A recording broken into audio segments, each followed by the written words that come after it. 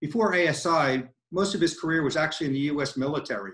He went into the U.S. Military Academy at West Point in 1987 and left the armed forces in 1995 with the rank of captain.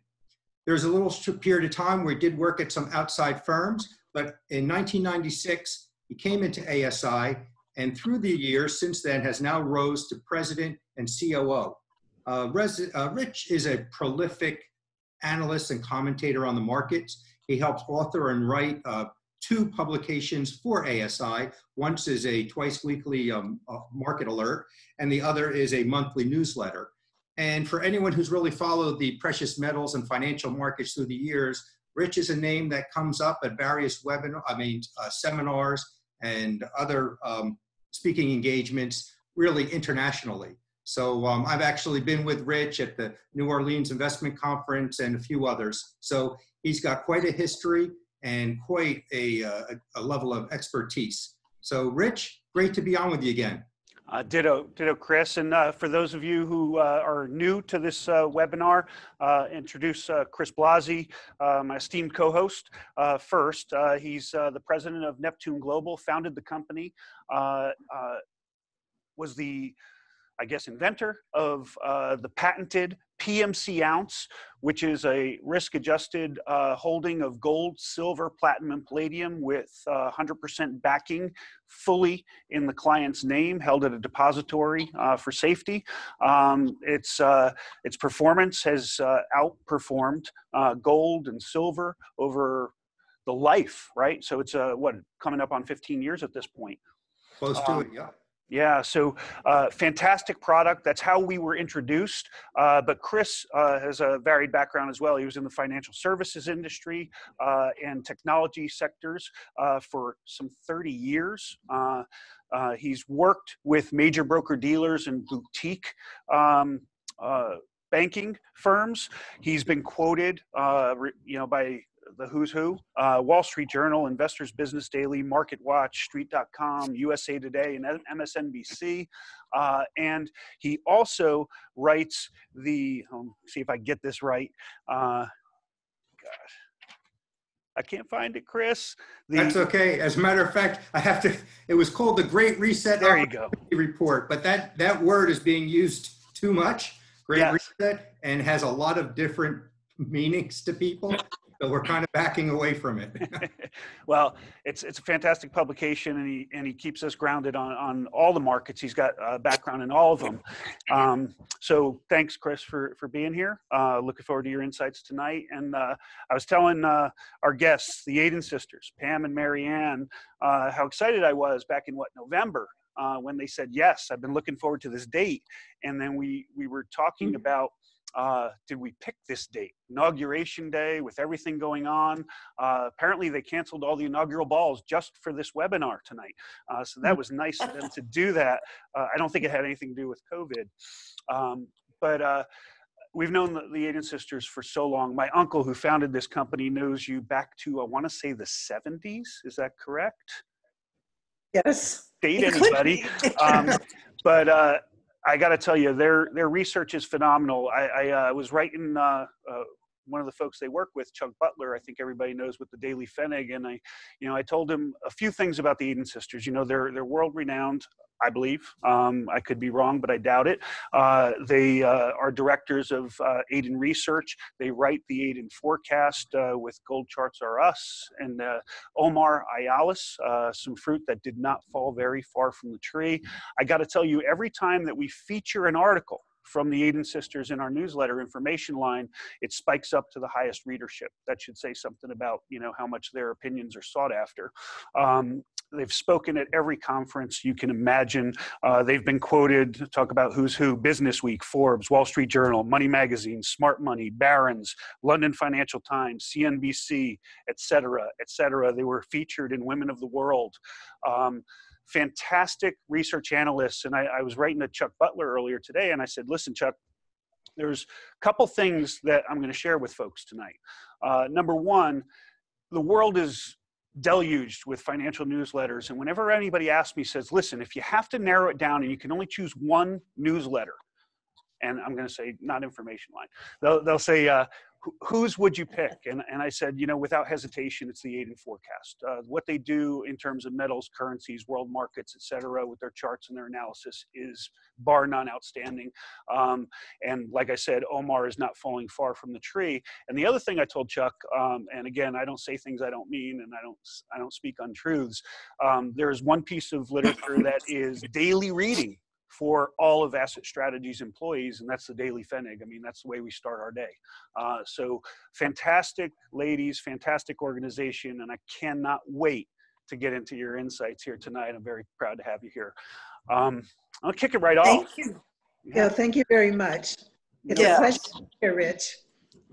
Well, very mutual. I want to kick it right off. We've got a lot of weird things going on around us, obviously. It's been a crazy couple of weeks, and I shared before we came on live that, you know, we're here in Rockville, Maryland, Asset Strategies is. So we're on the Metro line connected to DC. We're joining the Hilton Hotel here in Rockville. And 2 weeks ago, our parking lot was filled with pickup trucks from the Midwest and everywhere else. And there were a lot of people wandering around the lobby of the Hilton in camouflage, all civilians. I have no idea what they were doing in town. You know, maybe in the news I could find something out. This week, the lobby's filled with people in camouflage again. This time they're all National Guardsmen from upstate New York. And I've been out of the military for a long time, but I'm assuming Fort Drum and the 10th Mountain Division. I don't know if they're still located there. So, interesting times, and you know, we want to get right into the juice, the meat. We've got a lot of debt piling up. I think it was what, 7 trillion in the past 4 years, and most folks say we're going to eclipse that maybe in the next 4 years after today's inauguration. We've got debt piling up. We've got a falling U.S. dollar, and modern monetary theorists would say, doesn't matter. If you can issue your own currency, who cares? That doesn't matter. But my question, and I guess I'll start off with Marianne, does it matter? Will it have an impact on the dollar going forward? All this debt and not balancing our checkbooks as a nation. Well, it will. It will. The simple answer is that it will have an effect. It's already affecting the U.S. dollar.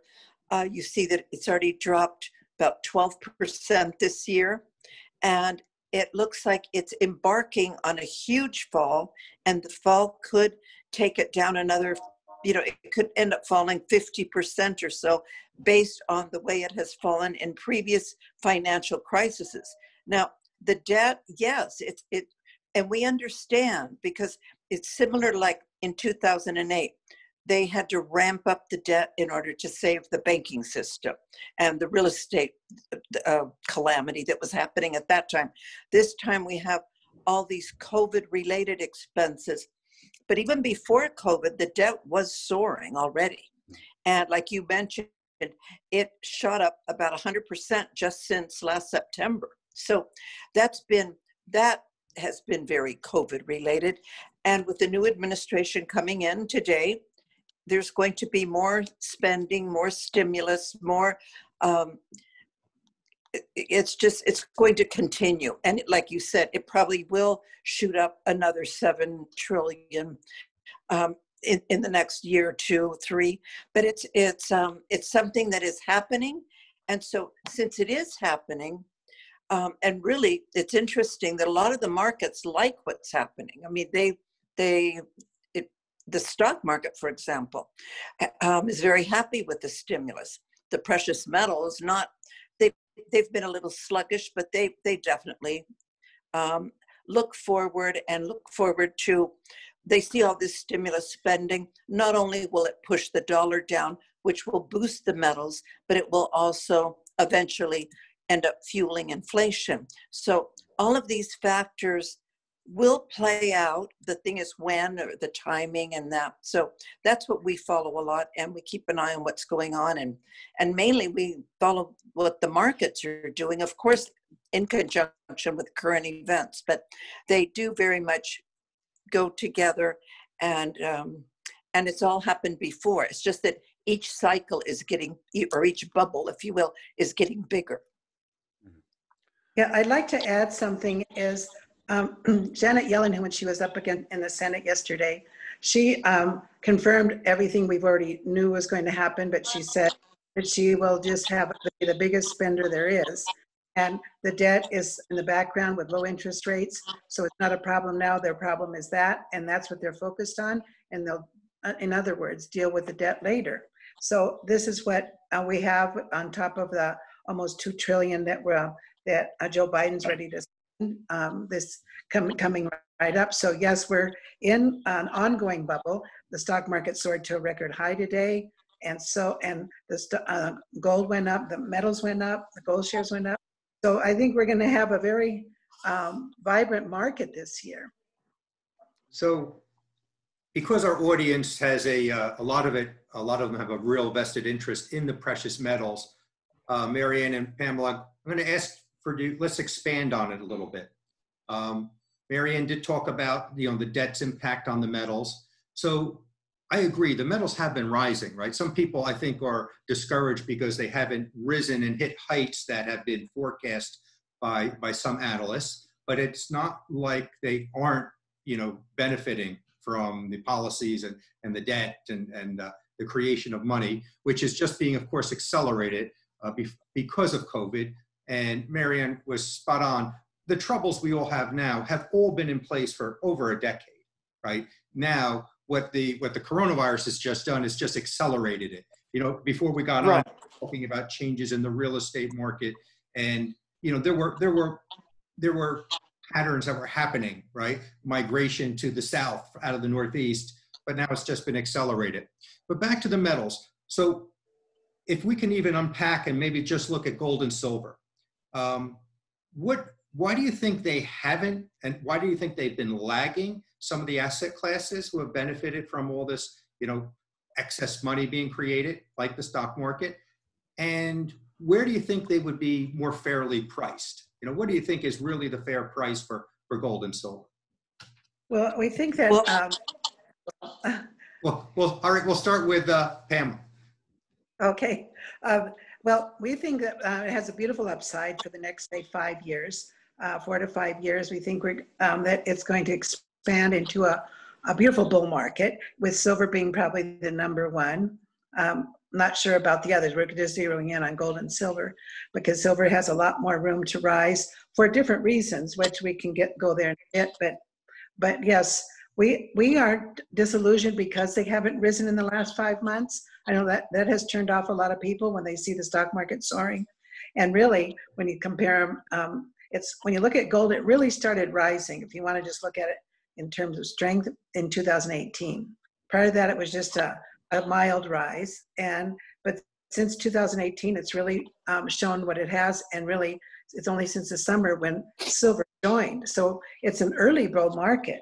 The bull market, if you look at it in those terms of strength, it's very young and it's just really getting started.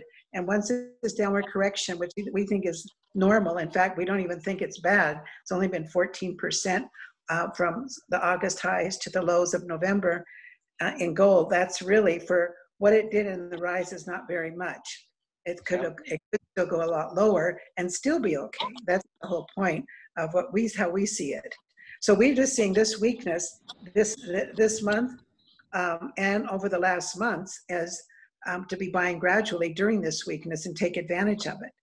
So we see an upside, like it's hard to put a number on it. For now, we're just looking at $30 on silver to overcome that, the high, and with gold too, going up to titch. But we even think that could be a few months away. We could see some consolidation, but it's not a time to get discouraged. That's our important point that we would like to tell people, that have some patience. It may come right away. It may come a couple of months, but it certainly doesn't go down much from the highs. I have some thoughts too, but Marianne, what do you think? Well, I obviously agree, but but Pam, as she pointed out, gold went up 74% in the 2 years. 2 years, let's just say. It's only corrected 14%. As we all know, and sometimes people just have to be reminded, no market goes straight up.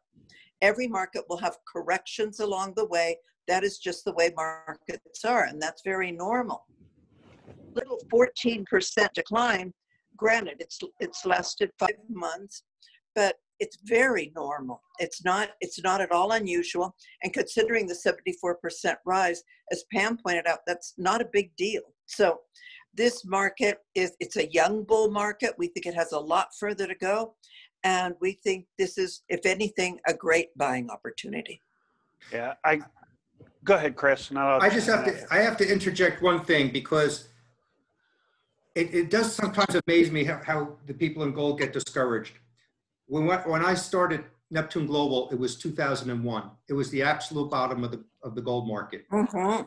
And we were telling people to get in. I know the first trade for Neptune was $288 an ounce. And we were telling people gold for the long haul, right? We were looking at the fundamentals at the time. And if you think back, right, everyone, 2001, 2002, boy, things really looked healthy then. I mean, we didn't have anywhere near the issues. But to put things in perspective, when we hear people in the precious metals get discouraged, especially someone who's been in for a long time, and they hear about the stock market. And to me, in all honesty, the stock market is more hype than reality. You know why? Since 2001, gold is up 500%. 500%. You know what the S&P 500 is? 180%. Mm-hmm. So with all, I mean, so even people are like listening. Granted, not everyone was in as early as 2001, but you've done quite well if you came in 5, 6, 7. And as everyone on this call agrees, and Marianne and Pamela stated it, we are in the early stages of this leg of this bull market, this secular bull market, which began in 2001. And I was just looking at some great statistics that on an inflation adjusted basis, gold isn't anywhere near the high of 1980. So it is so undervalued. And in all honesty, it's a longer term hold asset. And if you've been in it for the longer term, it's performed quite well. But if you're looking to see the mainstream financial media cheer it on and keep giving you, affirmation, you're never going to get it, right? It's you have to be your own, you have to really stand on your own, do your own research, and just stick to your decision. And you know what? It has been rewarding us. It's a bumpy ride, but as Pamela Marianne said, every market's a bumpy ride. I mean, the stock market took a beating back last month. Right. Yes. I was going to say it's just confusing to people because we price things in dollars, and dollars is like a moving target. It's up and down, it's mismanaged. I'm just a firm believer that everything ought to be priced in gold.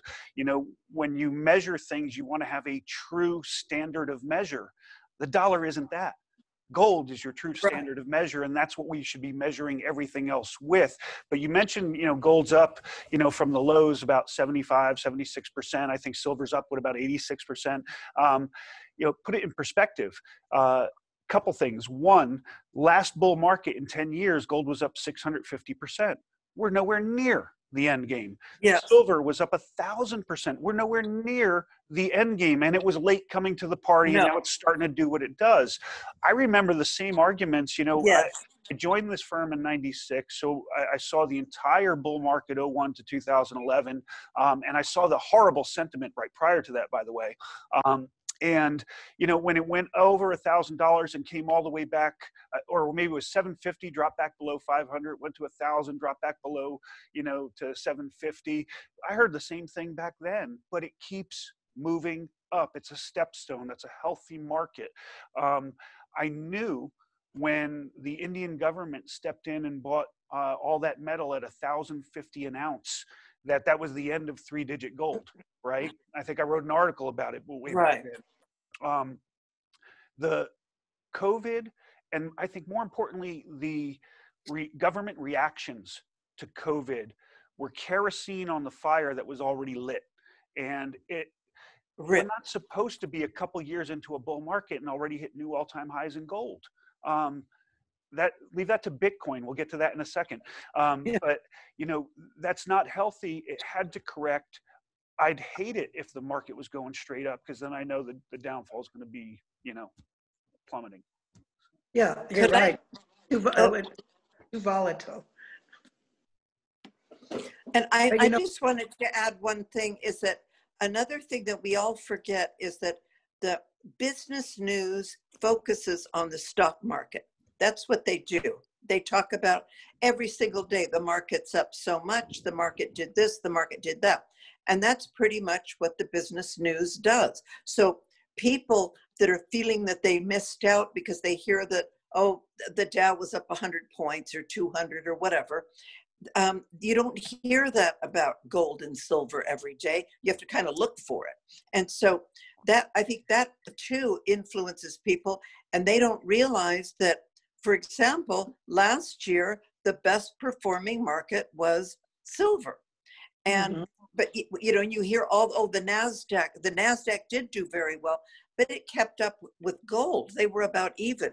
But if you take the Dow or the S&P, they weren't up much at all. I mean, they were, I think the S&P didn't even get over 10% compared to some of these other markets, like silver was up 62%.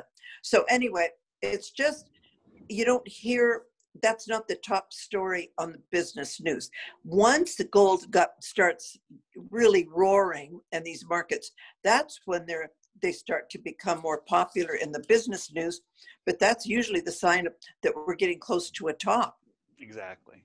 Yeah, I just have to add that the purpose of business news is they talk a book. They talk a book for the stock market, right?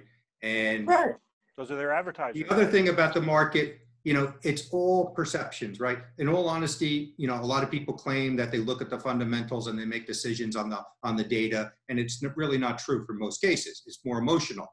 You know, they will go on about the stock market because they keep talking about a handful of stocks that went up a lot. Tesla. They forget that the vast majority of stocks aren't doing that great, that most people are in mutual funds, right? So the mutual fund can't be 100% in Tesla. They're all, you know, it's all just distributed out with hundreds of stocks, and they're the ones that are really coming in with the underperformance that we're talking about. But it's almost like the magician, you know, with the sleight of hand. They keep talking about Tesla and how much it's gone up, or Apple, or a handful of FANG stocks. But the reality is the vast majority of stocks are, you know, very, very mediocre performance. And that's what most mutual funds are delivering, extremely mediocre performance. But, right. Yeah, and Chris, I'd like to add, you're saying about the S&P versus the gold price. If you index both of them to 100, starting 2018, when gold started catching up, to this day, the new highs in the S&P are only now on a percentage basis starting to be equal to gold, but only now with the rise and with gold down. And so that just shows you since the last 3 years has been definitely a gold year over S&P, and only now is it starting to be equal with this super rise. So that's interesting. And also the fact that silver outperformed NASDAQ, or they were very close, but they had an edge over a NASDAQ, considering NASDAQ had so much in the news, like you're saying. So yeah, it is a perspective, and it is putting things into perspective and seeing what it is that you're really gaining, because the gold shares and the resource shares have done very well this past year, which is also what gave silver that nice boost. And so that looks like a very good opportunity for this year too. Well, and silver is very inelastic too. So the bottom line is there's very pure silver plays. So you can't just ramp up production of silver because demand is there. It's going to take its own sweet time, and the price is probably going to lead that. We can't leave out platinum and palladium because I'm going to get hate mail. I do every time when I just talk gold and silver. But I just want to make one other point. I know you ladies concentrate on bonds and so forth. You know, as I understand it, one of the best indicators of you know, the where the gold price is going to go is the real interest rates, and I think they're negative now at a multi-decade low. If you want some solace, you know, if you're worried about gold in the future, you should stop, because there's like zero opportunity cost to own it right now. That's right. I know that. Say that the T-bills, say the short-term rates minus the inflation rate, is negative, yes. And as long as it's negative, it's very bullish and it's an excellent environment for the precious metals, gold and silver. And so that, yes, that's true. And even if the long rates start rising a little bit, they're not going to go much. They're just in a rebound after that sharp fall that we've seen. So yeah, interest rates are going to stay low, which is good for gold and silver, and it's good for everything actually. That's an investment, and so yes, that negative rate is to keep an eye on and see that it stays negative. Gotcha. Thoughts on platinum, palladium? Well, platinum finally broke out too. But it wasn't until like November, towards the last quarter of the year. But it finally, you know, after it had this huge performance in 2008, it never regained the luster that it had then. And palladium did. Palladium has been on its own. It kind of just soars. That's where it was great to have the four metals together in that platform. That's amazing because it has its own life. And like it had the auto life, and it's still holding at the highs. Palladium, for all its rise, it's holding. It's not going higher than a year ago's highs, but it's holding there. So and now platinum's finally, it's been so oversold, extremely, versus everything, versus gold, versus silver, versus anything you compare it to. It's just been like a very big disappointment, and only now we're feeling like it's going to have some good life for it for this year. We feel good once it broke 1,000, and it's incredible to think that was always the expensive precious metal. So, Do we need industry to kick back in before platinum and palladium do some real damage? You mean damage down? No, further up. Do we need industry behind it? Yes, I would say. And I think with silver to have that extra boost, like it had since the summer, is also has some of the copper strength in there. So yes, I'd say that's why they're probably coming into their own with the new electric cars and the cars in general. But platinum is coming into its own finally. We've been waiting for this moment, and it's finally here. Yeah. All right. I do have one question. Phil couldn't be with us tonight. He's going to be watching the recap when we come out to all registrants with it. But he wanted to know where we all thought the metals were going to be. I think he specifically asked about gold, but I'd say gold and silver in 1, 2, and 3 years. Do we want to make some predictions? We have to remember that silver is extremely oversold, weak, cheap versus gold. So when gold, say gold gets to 2,500, which we think it'll get much higher, but just to look at a realistic thing for this year, and we saw the gold-silver ratio go down to normal, which would be 40 and 50 to 1. You're looking at silver at $50, $60 an ounce, with gold at 2,500. So that's a good example. That's kind of realistic for this year, next year, but we see that it has a lot more upside after that. But that's just giving a good example of how silver can easily outperform gold. Gotcha. Marianne? No, I think those sound like high numbers, but they're not. $50 silver was what, silver hit that price in 1980. So that would be very kind of a modest rise, and it would double from where it is now. And this is interesting, and it's not a forecast for the next 3 years, but at some point with the dollar falling and all, is that if we just take the percentage gain of the last bull market, which I think you mentioned, it was like 600 and some percent, and you apply it to the bull market that began now, that we're in, that we say is still in the early stages, gold would hit something like $7,500 an ounce. And that might sound outrageous, but that would just be equivalent to the previous bull market. And we've all talked about how the bubble is bigger this time. So really it's, I hate to say sky's the limit, but it sort of is. Yeah, I know your thoughts, Chris. You guys are doing a great job with gold and silver, and I agree. I just will add to the platinum and palladium, only because of the PMC ounce, we are very active in the platinum and palladium market. And when you talk about industry, the economy recovering will actually just accelerate the rise of these metals, right? Yeah. Right. You guys are exactly right. The platinum has been a laggard for a number of years. It's just starting to perk up now, and now it's perking up nicely. Palladium has had an unbelievable run, and logic where most people would think, oh, it has to kind of give up and it's got to have a big retracement. But I can tell you the supplies are extremely tight. And the thing about a platinum and palladium, when you have metals like these that are indispensable, right? So obviously we know that they're widely used in pollution control. Palladium's pretty much for the gas engines. That the people that manufacture cars don't have the option of buying a futures contract, right? It's one thing about gold is you'll get a hedge fund say, okay, we're going to take a position in gold and silver, but they don't. They really use a derivative, and there's really no, you're not putting a demand for the physical. But when it comes into platinum and palladium, you can't build a car without a catalytic converter or where platinum is used in diesel. So the point is, the demand for it is real, even with an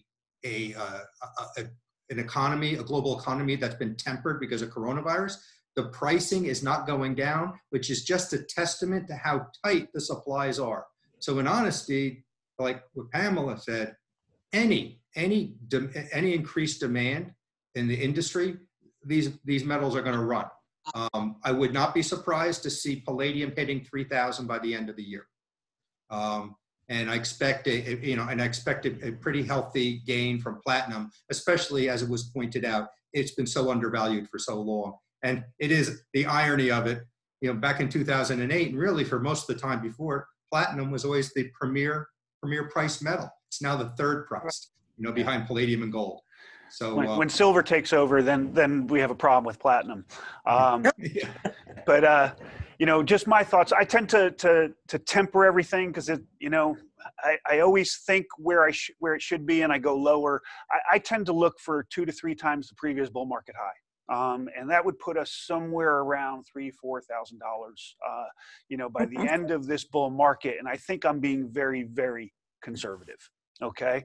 And again, I don't want it to be a moonshot. I want it to ease its way up slowly and surely, because that's how healthy markets go.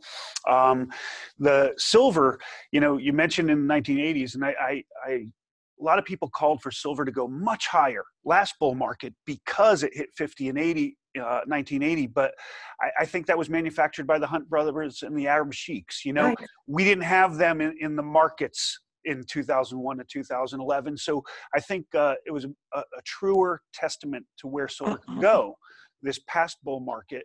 And I would expect higher by the end of it. I do have a couple questions here I want to throw out since we're on the subject, if that's okay. One says, listen, as the stock, when there's some sort of stock market crisis, you often see the metals sell off initially, right? And then recover before anything else as people are covering positions, they're tapping into their wealth insurance, right? And then bargain hunters jump in. He said, do you think it's a good idea when the metals pull back to temporarily get out of the market? I'll throw it to y'all, but my personal opinion, an early stage bull market, hell no. That's the time to be buying in because you buy well. But some of your thoughts there. Well, there's a lot of energy to sell and buy again, emotional and energy, and it's exhausting for people many times to get in and out. And so it depends on what kind of person you are. If you're like more of a trader and you feel like you want to take some off the table, then definitely take off, say what you put in, and let the profits rise. There's a lot of strategies you can do. And but if you want to just be a buy and hold, just look at weakness as adding more to your position if that's what you would want to have more position, or trade them.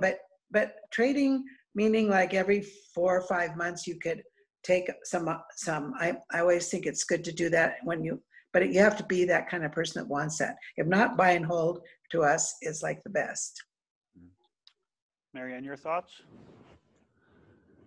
Okay, I lost you for a few minutes there, but anyway, I didn't know what the question was. Well, basically the question was, as metals pull back, right? Do you think it's a good idea to temporarily get out of the market and then, buy back in?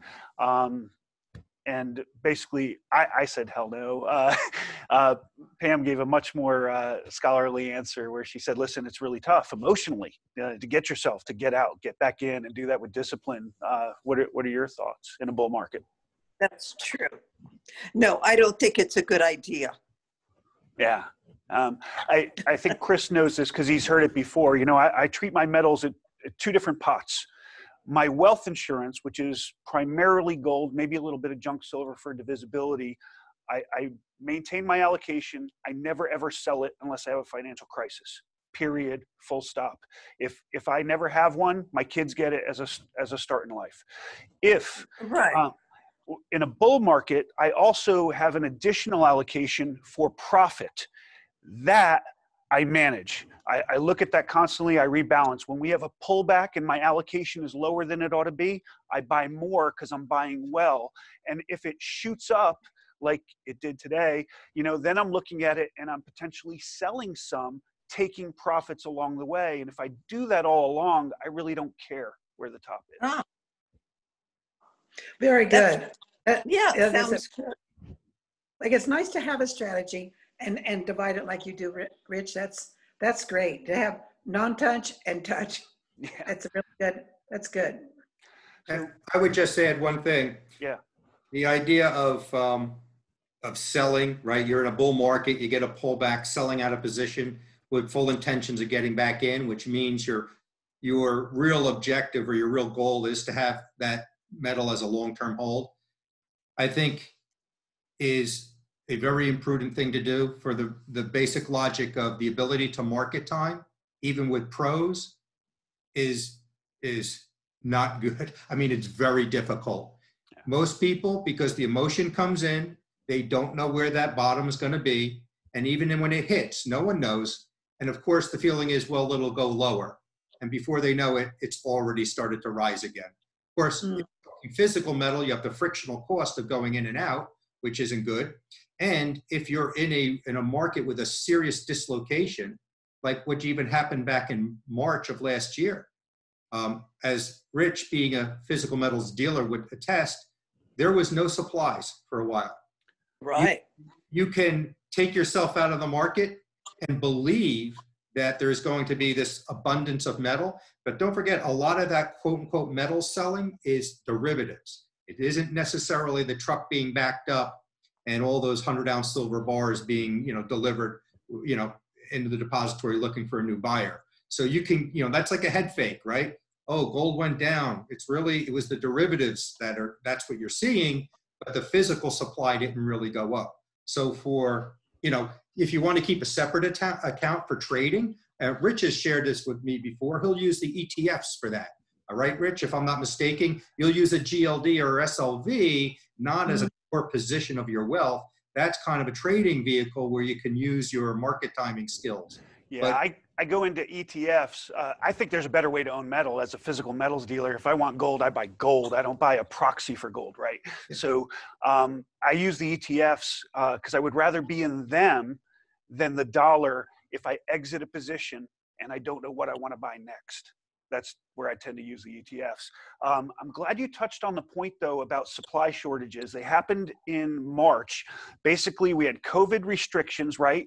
The mints went to reduced production, reduced staff, shift work, et cetera.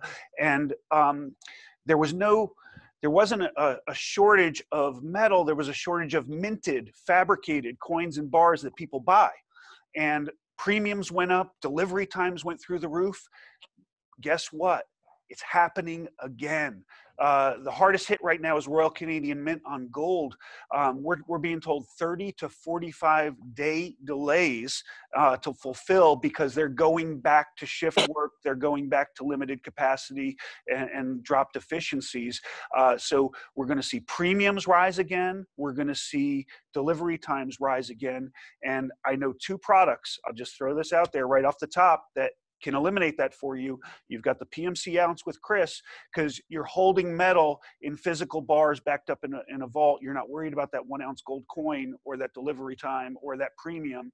You also Perth Mint certificates, you know, for 25 years, the premium hasn't moved. It's 2.25% above spot. There's no fabrication cost, no long-term storage costs, and there's no shortage of gold to back it up.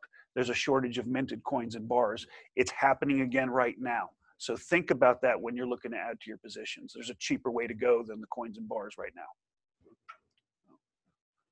Thank you, Rick. Yeah, no worries.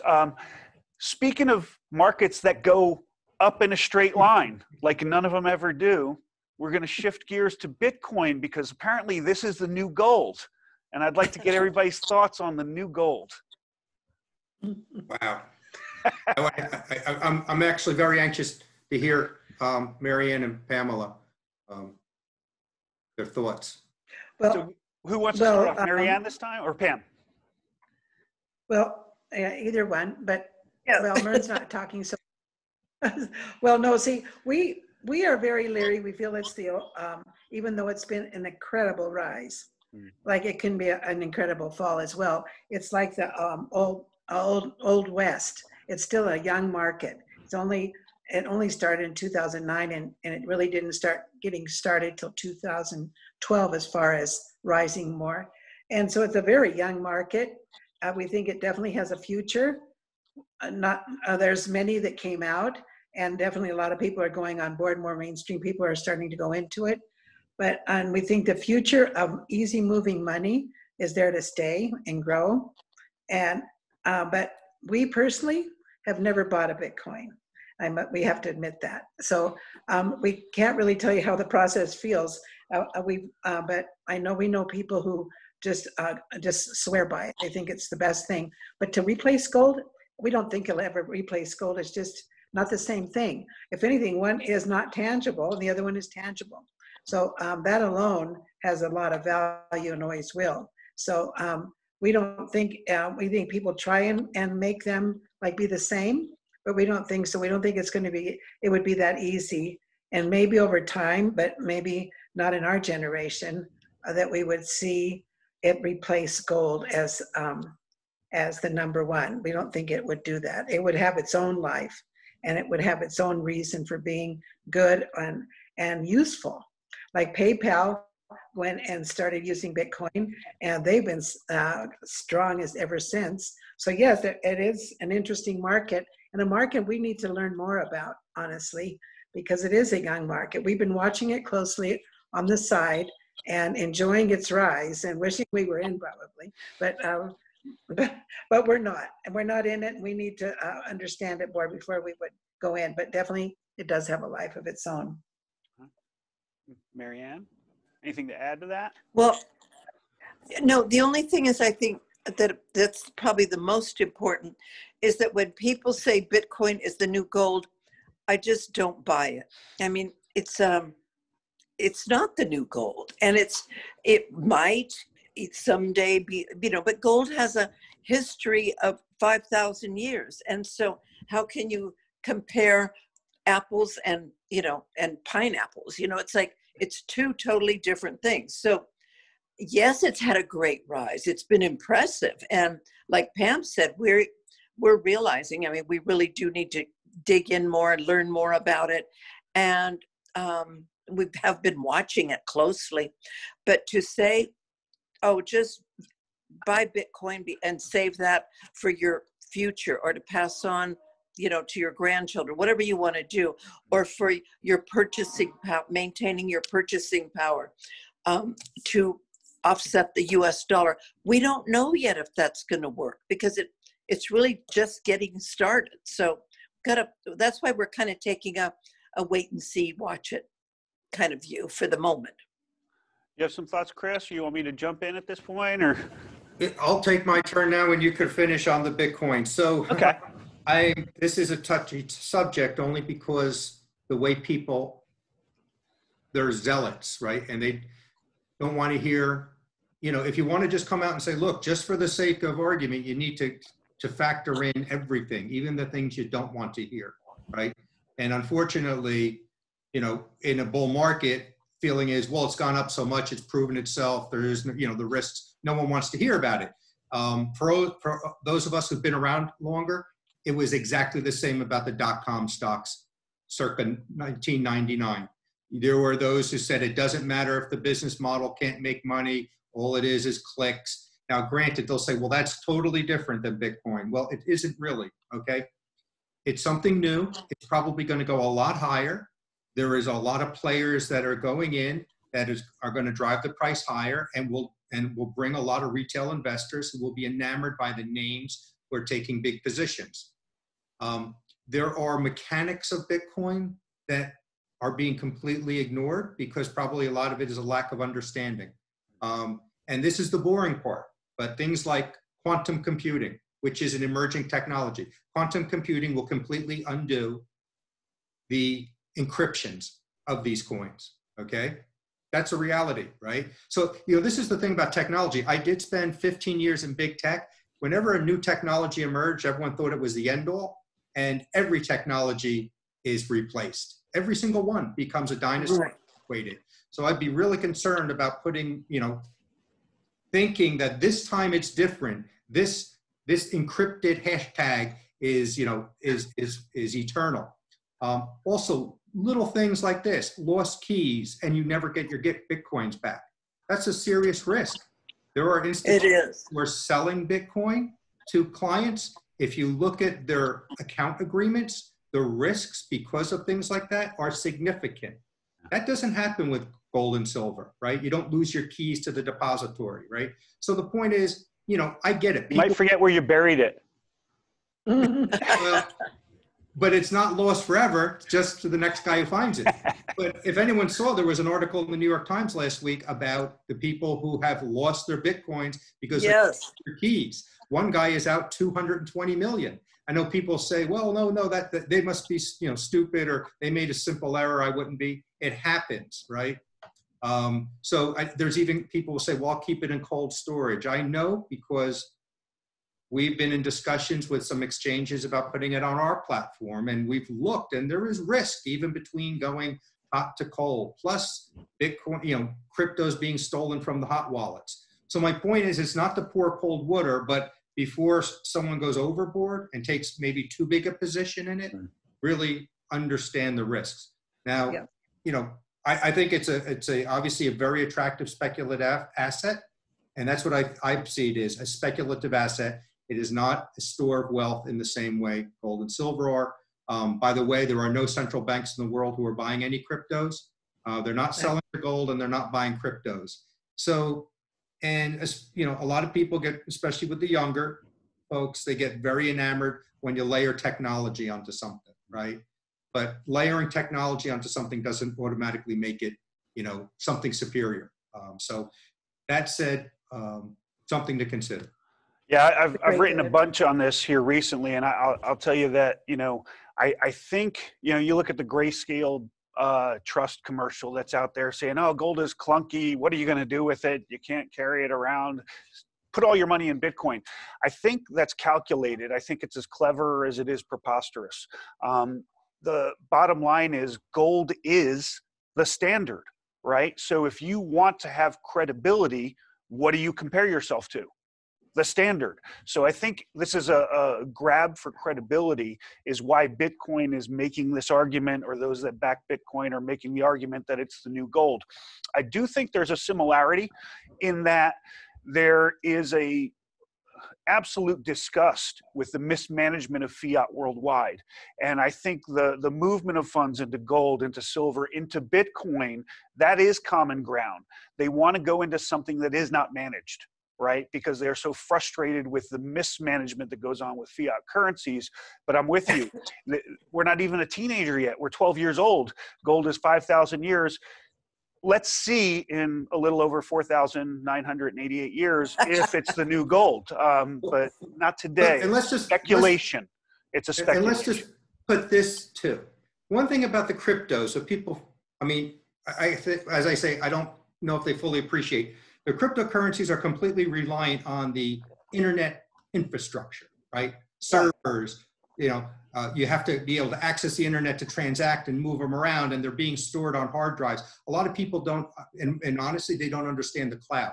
the end of the day, the cloud is not this magical thing. It is servers and routers that are being run and managed by Verizon, and that's what the backbone is, right? So the point is, what does gold and silver always say? If you own the physical, you have no counterparty risk, right? You have it. You're not reliant on anything. At the end of the day, it's the complete opposite with the cryptos. It is reliant. What value does it have unless that whole infrastructure is there to support it, right? It has to be there, has to be up and running, and the technologies can't change that end up to the detriment. So my point is, that's a legitimate counterparty risk that's being ignored because, again, the euphoria of the price rise, it gets ignored. But it's something I believe that people need to factor in and be aware of. So it's not the new gold, though, at the end of the day. I got some at 2,000 of Bitcoin, so I'm up 1,500%. So I like the speculation. Yeah, well, that's good. Yeah, but it's true. I really like what you said, Chris, about it, because there is that one that you said about the technology coming into being that's not here yet, that will cancel it and make it not so, they make it seem like it's so rock solid. But that is a scary thing, because we heard people that love Bitcoin will say, well, if the internet falls for a few days, like say there's a cyber attack, when it comes back, the Bitcoin will still be there. But it's not real. It's not tangible. It's in your hard drive. Exactly. And it sounds so exciting, and really it's not that. It's exciting because it's moving, but it's certainly, one has to understand the risks, definitely. Yes, I agree. I think your points were super. And I think those are all things that everyone should think about. I mean, not to scare people away from it, but certainly not to put your life savings into Bitcoin. Like buy a little. I would bit. just ask all our listeners, don't take it as a negative toward it. It's just what I say, a sober assessment, right? To understand your risk.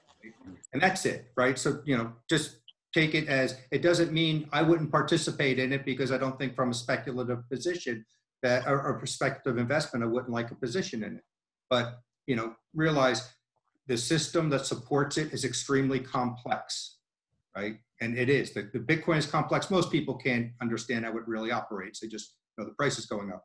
And whenever there's that much complexity that be backing up an investment, there's risk.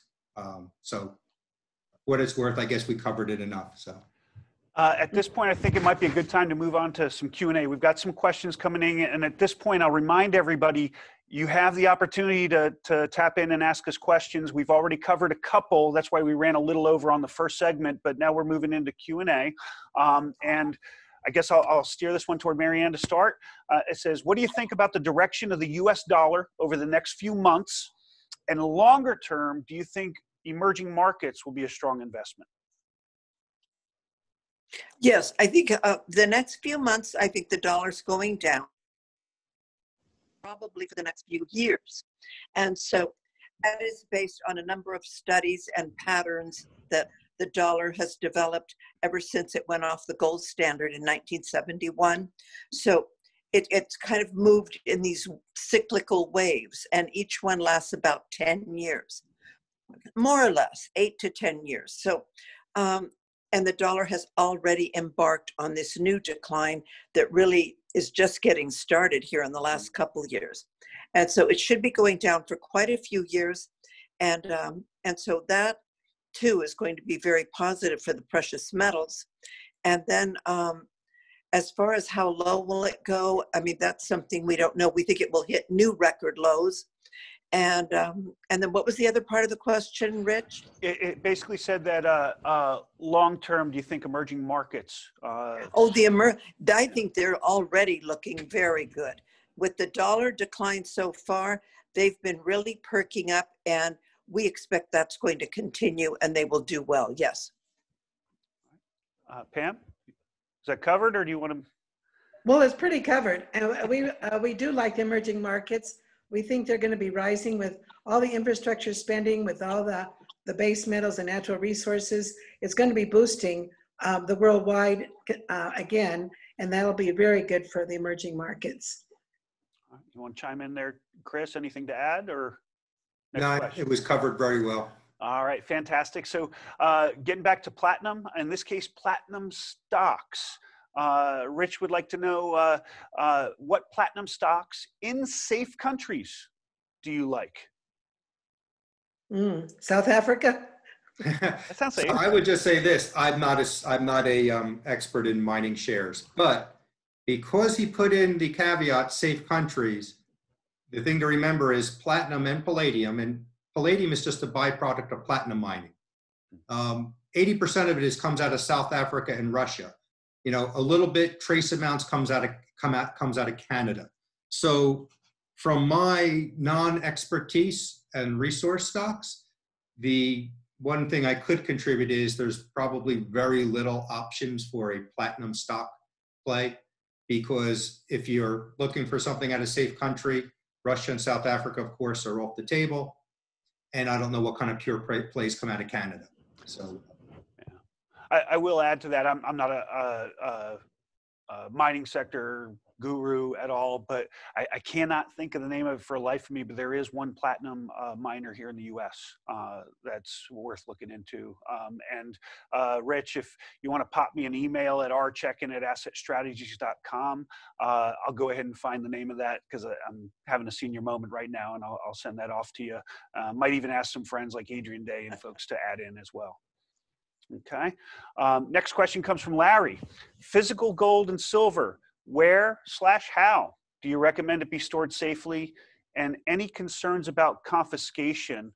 And I'll throw in Martin's question as well here, because it deals with confiscation. Says, with the new administration, will the new administration restrict private gold ownership in an attempt to stop the fall of the dollar? So those are kind of linked together. Who wants to jump in first on that one? Yeah. I can. Okay, Marianne. Okay. Where to store them? That's always, it's really, we always take the view it's a personal thing. You could store them in your home. You can store them in a safety deposit box at the bank, or with a reputable dealer that will, register your holdings, and they're stored there. You have a receipt. There's a number of ways. Personally, I have always just kind of kept it at home. And your address is? No, just kidding. No, I was just going to say, I don't know if that's the smartest thing, but I feel fine that way, but at least it's close by. But anyway, that can be a problem, though. Then you think, oh, well, what if you get robbed or something? But it's really a personal, or you could diversify, keep some at home, keep some in storage. Yeah, that's what I would. And that's probably a good thing for most people. I 100% agree with that. The cheapest way to store your metal is yourself until it's lost or stolen. Then it is the absolutely most expensive way to hold your metals. So, but the nature of gold and silver is it's there for that emergency. It's a store of purchasing power in a very liquid form for potential financial crisis you hope you never have. And if you have that crisis, you don't want to have your metal halfway across the world and you get access to it in a week or two, right? So you have to have something close by. So yes. I'm an advocate of starting at home. That's where you need to have it. Best safety measure is a low profile, right? So you don't go around bragging and like, oh yeah, look at my gold coins. You keep a low profile. The only people that need to know it are your closest, dearest family members, probably. And it's there with you up until the point where you either don't feel comfortable storing any more yourself, safeguarding it, or you think you have enough to meet any short-term need. And then at that point, I think if you have more of an allocation, you start putting it in the hands of the professionals. That's what they do for a living. And there's some great programs out there like the PMC ounce and Perthman certificates with free storage and, with a government guarantee, and other very reputable depositories that we work with in the Caymans and Toronto and Newcastle, Delaware. I mean, there are some good people out there doing good things. Check with us and we'll give you some criteria as to what you want in a storage facility, because it's important. You want 100% insurance backing. You want all the proper safeguards and things of this nature. And we can guide you there. So Yeah, absolutely, Rich. I think that's it. You have to feel very comfortable and very secure with your holdings outside of yourself and in a storage, because I like them both. I mean, because we got a feeling of that now when COVID came in last March, when everything closed down, airlines, everything, and then if that would have stayed that way, and then you say, what money can I use? And then all of a sudden the gold that you have hiding in your house sounds pretty good. And to be able to go, but that's looking at the worst case scenario. But that feeling came in only for a little while, like because everything started kind of coming around. But it was like the feeling that how people feel when they do have to see how they're going to get their wealth out of wherever they are. Yeah. People say use Bitcoin because you can go pick it up at someone else. But no, but anyway, maybe. Yeah, I think it's good to have them both. All right, and there was a second part of that about confiscation. I'll say my piece there, maybe hand it off to Chris as well. Whether it be this administration or previous or future administrations, I'm a minority, but I'm one of those few precious metals dealers that don't believe we'll ever see confiscation again of gold. And unless somehow we have a major, here's that word again, Chris, reset, right? And we somehow link the dollar back to gold, there's no purpose in confiscating your gold. The only reason they did that back in 1933 was to collect up all the gold at an official price, raise the official price, in effect, devalue the dollar, and then, eventually in 75, they let us hold it again, but the damage was done. It was about devaluing the dollar. It wasn't about collecting your gold. We're not tied to the dollar anymore with gold. We haven't been, since they closed the gold window in 71. So, there's no point. It's a tiny market comparative to everything else. There's no value in confiscating your gold. Your thoughts, Chris? Sure. You raised points that I've made for years. And I just have to say one other thing about depository versus home. The other thing to consider is, especially this is common, we'll have investors that maybe they take a large position like silver, and they're looking if silver is going to hit 50 or something, they want to take profits off the table. You also need to get that metal back to market, and there's a cost to that, right? And it's slow. And if you're in precarious times, it may not be easy to get it back to a dealer to liquidate. So, I've seen that. I've seen people who had lots of 100-ounce silver bars in their possession, and they're not thinking about the back end of the trade. And then when the time comes, they also found out things like, guess what? Metals were delivered by UPS and FedEx, but they won't take it from an individual back. And you have to work with the US Post Office. And I won't even go about how bad the service is getting. If you think it was bad a year ago, it is. We are getting letters in now, for from our clients that are dated from December. So I don't know. It's unbelievable. We just got one yesterday from December 4th. Yep.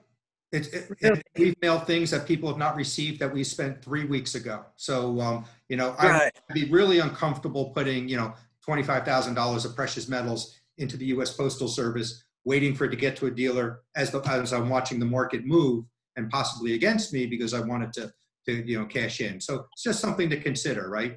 You got to think of the back end of the trade, right? Unless you're holding it for decades and decades. But as far as confiscation, you're 100% right. Dealers that promote confiscation, I believe it's really done mostly for, I would say, unscrupulous reasons, and try to herd investors and scare them into a particular asset that gives them a much higher premium. In the 1930s, real simple. We had a dollar that was backed by gold.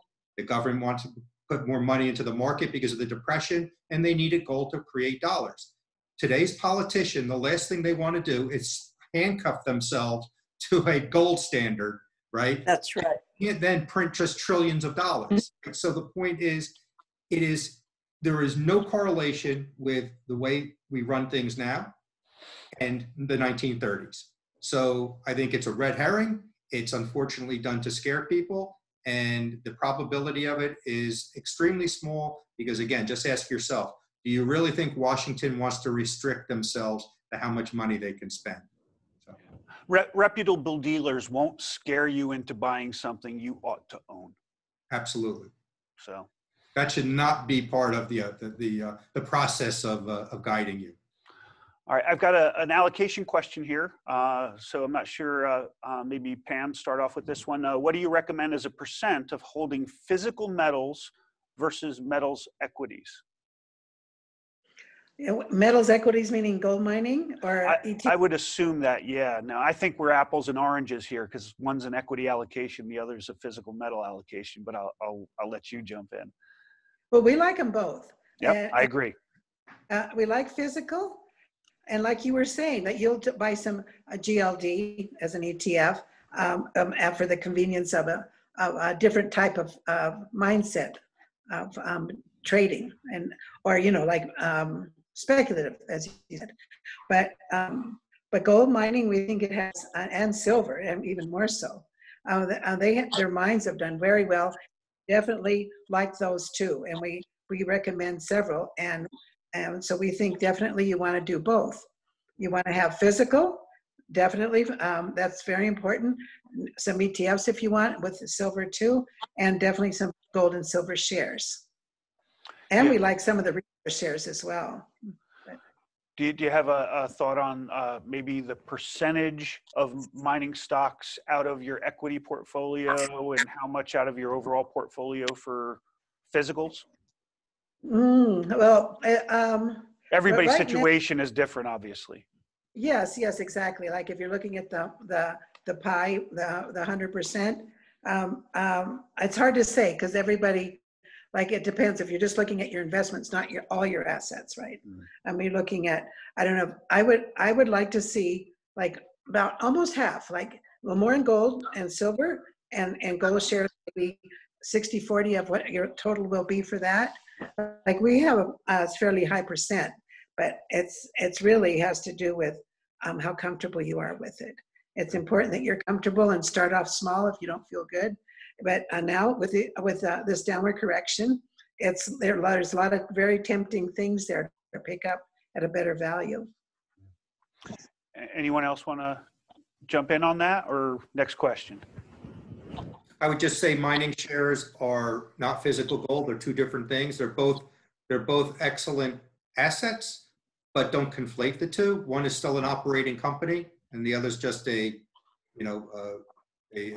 asset without counterparty risk. Yeah, good point. Yeah, and also the gold shares are on a big picture basis. They're very weak compared to gold, and so even if they had like usually in parts of the bull market, you'll see mining shares outperform gold like silver does, and so you will see that. And so yes, but you're right. One is an equity, one is a company, and you want to make sure that the company, you like the company, and that it's going to be there for the whole bull market. But yes, there is a lot of that, and it is an equity, and it's producing the gold. So it is two things, but they move similarly. Gotcha. I would like to add something there, and I think it's important to note that often 5 companies will do fabulous, and you've got over here 5 that they barely move. And so it's very important, and as Pam noted, the gold shares often, once the gold really takes off, or silver, they will outperform. And right now they're a little bit undervalued. So they'll probably do very well, but that doesn't mean they're all going to do well. So that's where you have to be careful about selecting the strongest companies. And there's a lot of people that can help you do that if you really are going to go in big. And because if you want to just take, for example, a broad, like an index, you can buy something like the Gold Miners Index, which GDX, it covers the senior gold mines, and it moves well, and you'll get a handful of gold mines. But if you really want to fine tune that, then that's kind of a whole art in itself, just so people realize you can't just buy any gold share. 100% agree. And just because you're a successful asset manager doesn't mean you have any idea what you're doing in the mining sector. I really think you have to, right, for resources, you've got to go to a resource specialist. 100%. Next question, I'll stay with you, Marianne, if it's okay. Which currencies look the strongest from here? Boy, there's quite a few. And the ones we like are the euro, the Australian, New Zealand, and Canadian dollars, and the Swiss franc. Those are the ones we've been recommending. As the dollar weakens, they've been moving up. They're all in bull markets. They're hitting not record highs, but multi-year highs. They're doing very well, and they look like they have a lot of upside potential. And Pam? Well, that's basically what I think. You're on the same page. Yeah. It's like a lot of currencies, even like the Mexican peso is going up. And not that we buy that, but there's a lot of currency just going up because the dollar is falling. So it's the dollar falling more than everything else rises. But yeah, those the commodity currencies are very well. Like the Canadian dollar just hit a new high today, and so again, Australia is great. New Zealand, we are very, very happy with the currencies. Gotcha. Anything to add to that, Chris? No, I'm not a currency expert, so I couldn't add anything that brings more value than what was said. My favorite currency is gold. It's the only real one. That's right.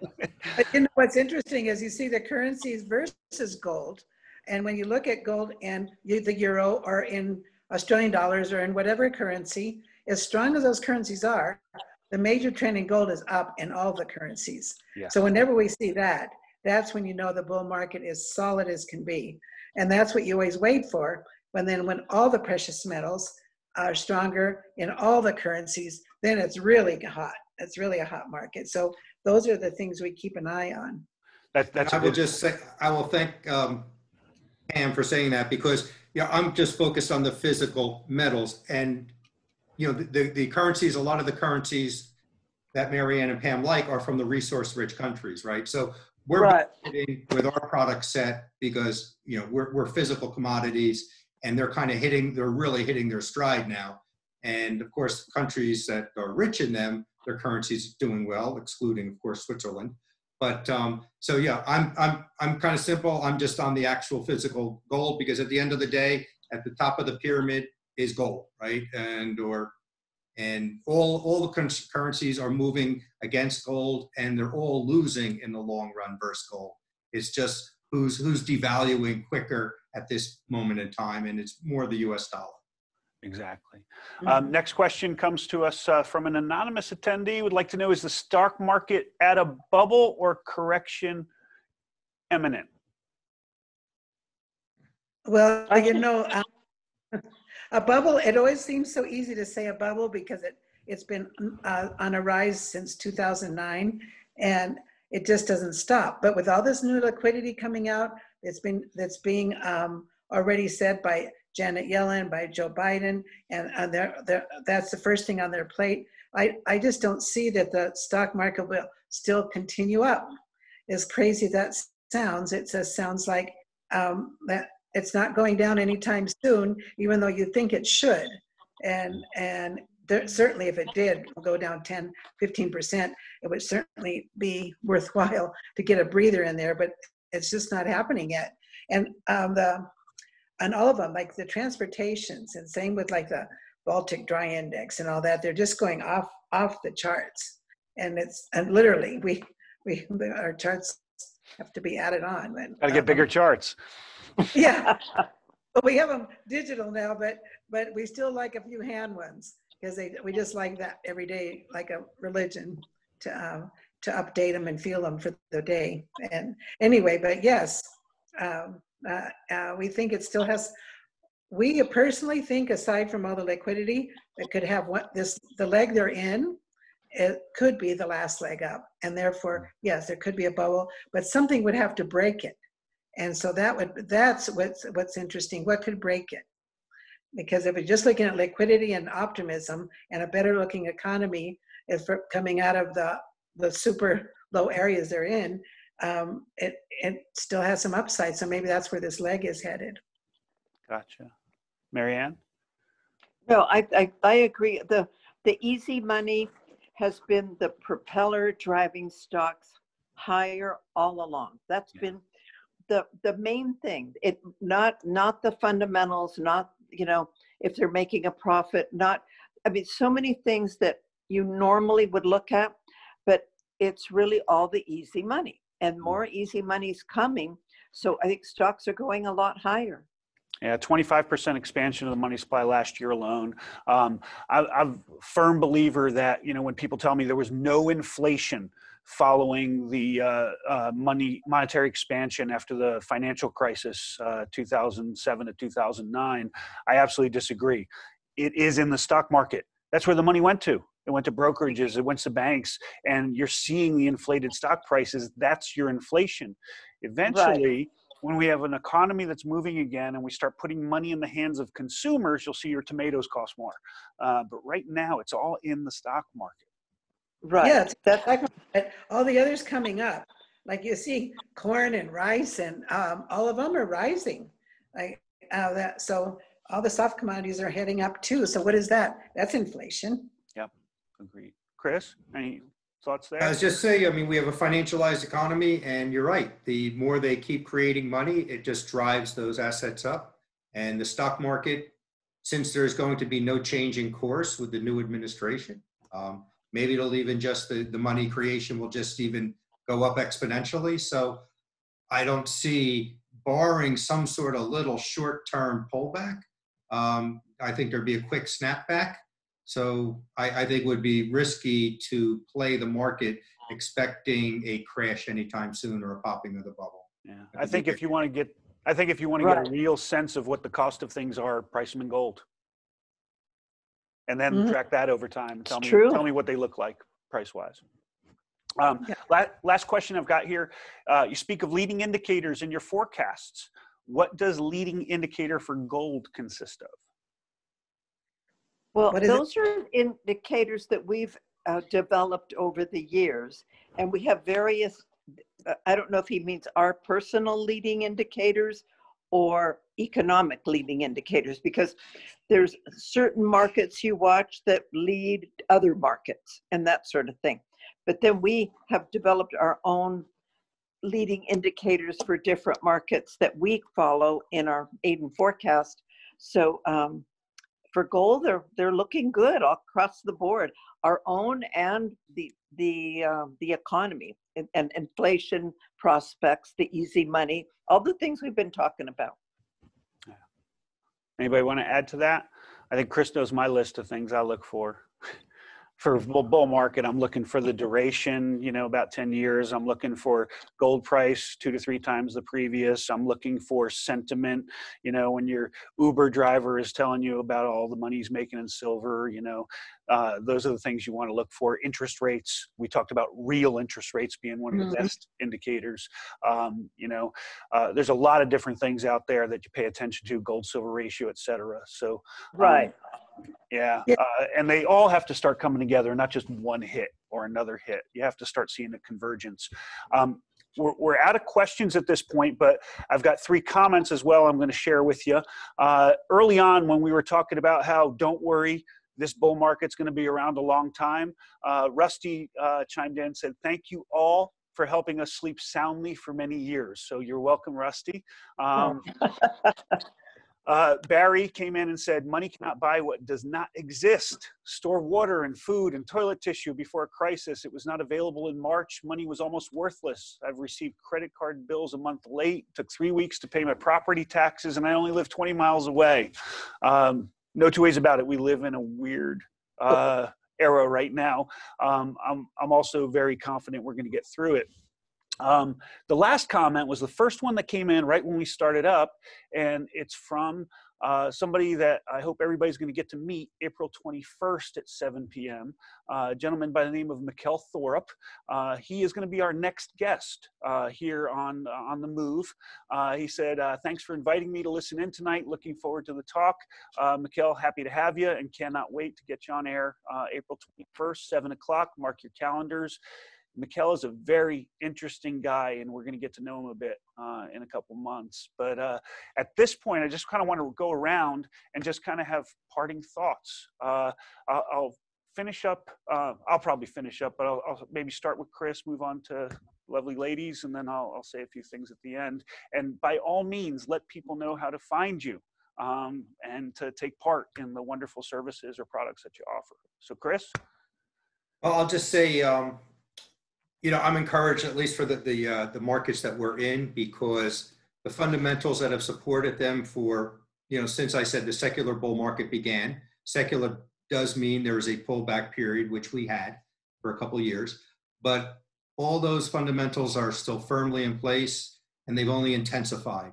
So I'm very comfortable about where we're going for the next several years. So I think for investors, you can, as one individual said, sleep soundly. I think you could take a position in the metals and sleep soundly, especially for the next several years.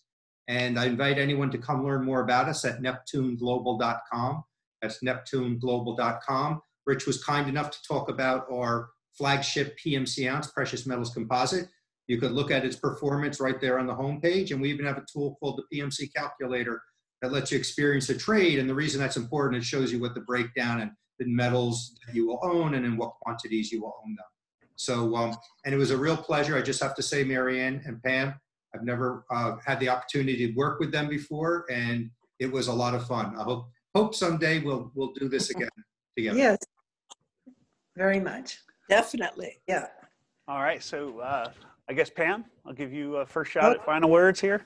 Yeah, well, Chris said it very well, but I'll just say is that the environment today, and it's been a while, like we said, even before COVID, it is a great environment for a strong bull market to continue evolving in gold, silver, and the other precious metals and their shares, because we have everything going for us. It's almost like something else has to come, has to change, and there's nothing changing. If anything, today's inauguration just kind of confirmed it, and confirming the low interest rates. And then you also saw Janet Yellen mention that she doesn't like cryptocurrencies. Yeah, that was interesting, wasn't it? Yeah, but they wouldn't like it. They wouldn't like it. A Treasury and the central banks wouldn't really like it. But anyway, we just want to reinforce that. We really think it's good. This is what we watch every day. We've been watching for 40 years. And this is like, for us, the third major bull market since the 70s. It's starting to develop. And we think the upside's wide open, and like buy and hold and just keep it. And take advantage of weakness when you want to add, like now, right now, this month, next month. But it just happens to be that we're on it now, and it's been 5 months coming down. So it's been really good. We ourselves are doing the same, and so we can't express it enough. In other words, it's just the environment's there. It's there for a thriving market.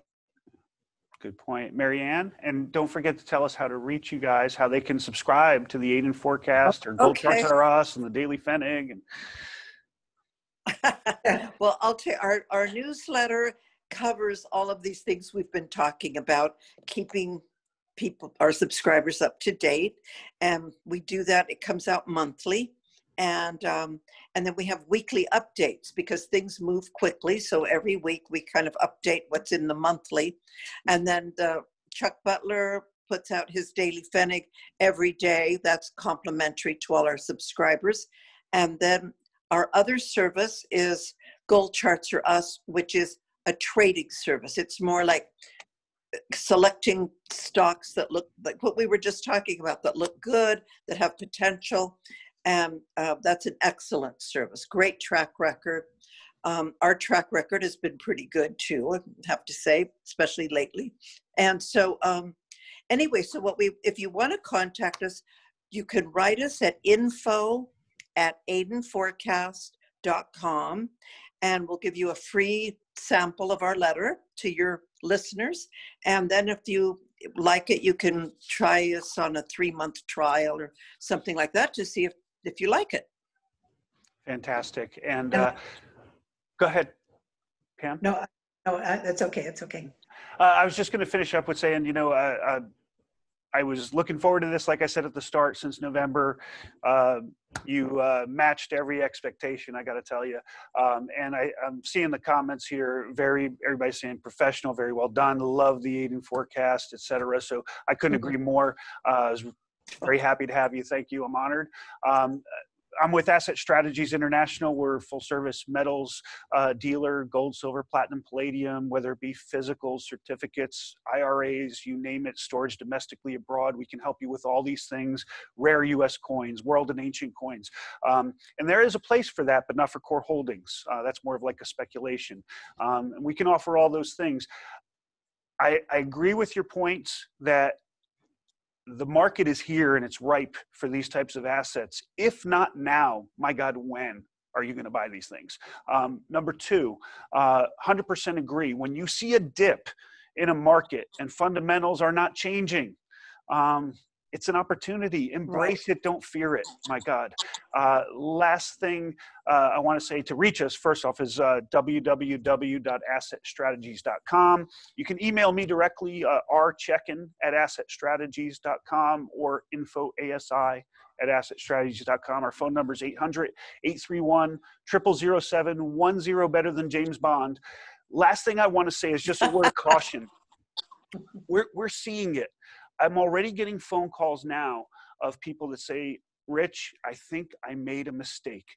You know, not everybody in this industry is altruistic, is looking out for your best interests. You know how to reach us. We are an ally. If you have a question, somebody's pitching you to buy this certain type of material of bullion for a certain reason, just call us up. It's toll free and ask our opinion. If it's a good deal, we're going to tell you that. Go buy it. Even if we might sell it, because, you know, I want a relationship. I don't want to trade. I don't want a killing. I want to take care of you for the long term. And we're always going to answer those questions as if we were spending our own money and faced with that decision. So by all means, bounce it off of us. Use this as a litmus test. I cannot help you after you've made the mistake. Okay. So be careful out there, get some checks on what you're doing. And, you know, it's the best way I know to keep what's yours. And I thank you all, our guests, and Chris, my fabulous co-host. Let's look forward to a bright future. Rich, I just wanted to say thank you so much for having us. It's really been a pleasure.